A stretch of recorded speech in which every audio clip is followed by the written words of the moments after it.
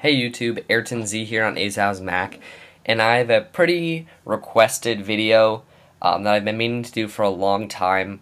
And the particular program I'm using is called Geektool, and it's what's letting me put these calendars, these dates on my desktop. And as you can see, I can easily put something on top, and it's actually a background image. And it's updated. That's the actual date. This is the actual time. And so I'm going to show you how to do that. And first off, the program that you're going to need to get is called Geektool, and this can be downloaded from the Apple App Store, which is where I got it.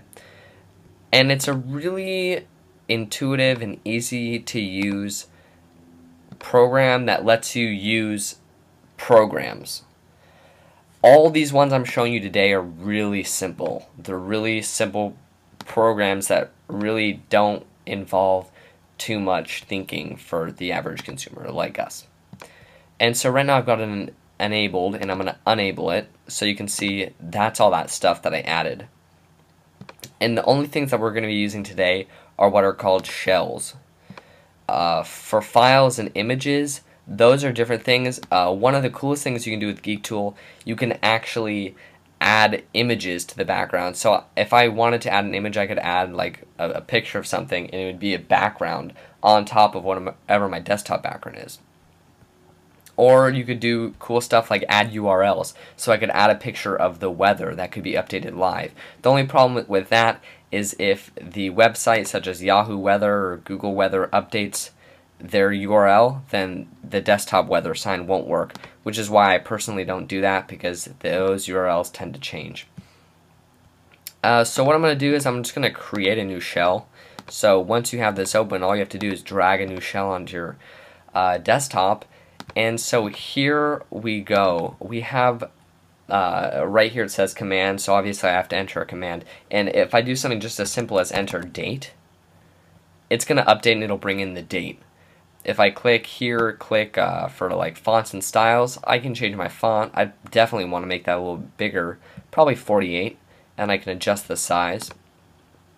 One of the greatest things about this is adjusting the size and moving it around. When you're actually programming, even something as simple as like HTML, if you're web programming, you have to use something like CSS to actually move your text around, or even doing it in HTML, it's really hard. You can't just move it around like this, which is what Geektool really lets you do. I would also want to adjust my font, obviously, so I mean, I can pick whatever I want.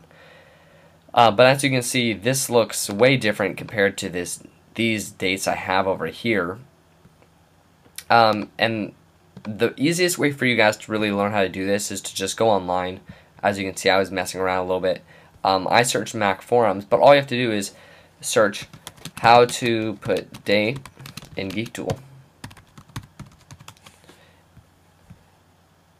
And here we go. We get Geektool scripts.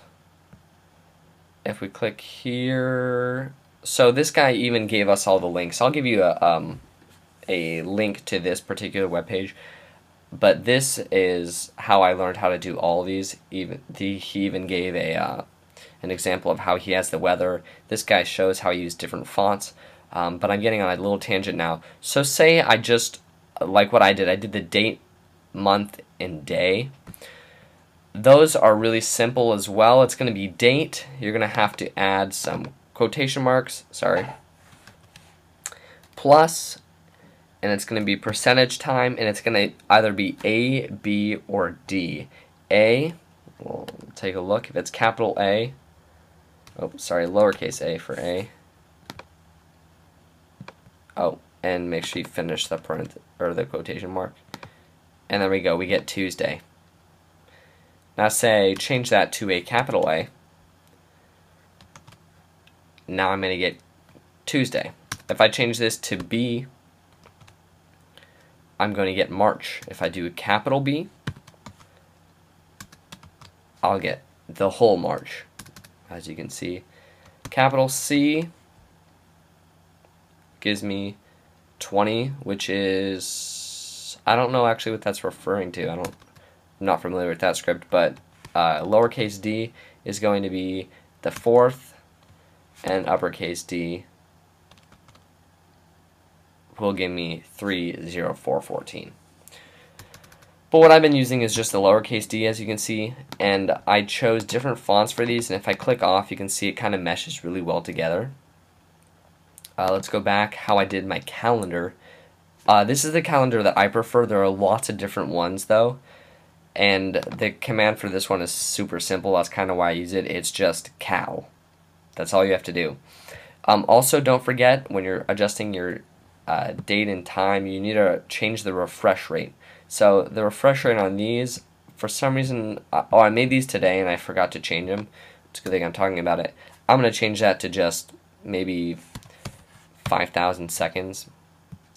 And then for this one I have 3,600 probably preferred, except when you're getting into something like the clock. You obviously want to refresh that every second. And the command for this is also really simple. It's going to be date plus, then I think the parentheses for this one are on the outside, so it's going to be date plus parentheses I:%M. Like I said, the best way to figure these out are actually going to this website. These are ones I made a long time ago, so I haven't had any reason to change. Anyway, guys, if you have any questions, I hope I got the point across. Getting into stuff like Geektool, it's a little bit harder because we're talking about scripts and programs, a lot of stuff that I'm not that familiar with, and you guys are probably not that familiar with. But this is how I got my calendar, date, and time on here. There's so much more you can do with it. I hope that you guys kind of go explore and see what you can do, because you can do cool stuff like get the weather. If you want to do that, and you can really rearrange stuff, make it look cool. If you do get a really cool design, go ahead and make a video or send me a picture on my Google+. I'm also on Twitter now. You can follow me at AirtonZ. And have an awesome day, guys. Thank you. Don't forget, my giveaway is ending March 31st. So share any one of my videos and you'll be entered into the giveaway. If you don't know what I'm talking about, you should go watch the link that is right here. Have a good one, guys. Thank you.